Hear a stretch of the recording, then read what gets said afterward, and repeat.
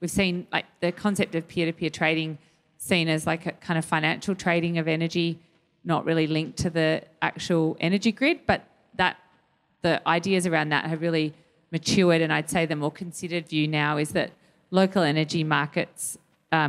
using blockchain and peer-to-peer trading of energy are now intimately linked to what's going on in the grid. And what I mean by that is the local energy market is designed to reduce grid export during the day and reduce grid import at night, i.e. assist in balancing supply and demand on the grid. And that is a way that more renewables can be incorporated in the grid without having to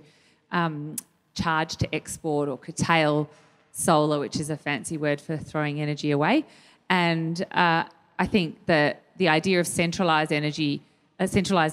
markets and blunt price signals like feed-in tariffs were very good for putting 1%, 2%, 3% energy into a grid. But what you see around the world, that once you get above double-digit percentages of renewable energy in a system through centralised price signals, like blunt price signals, is that you start to get grid congestion and a lot more spend on networks and very high electricity costs overall. So there's a strong relationship now between high penetration of variable renewable energy and high electricity costs. And it's not, as we want to get to net zero and 100% renewables, it's going to become prohibitively expensive, that model. And so I think that distributed energy paradigm and decentralised energy paradigm is going to become increasingly important as we get more renewables in our system and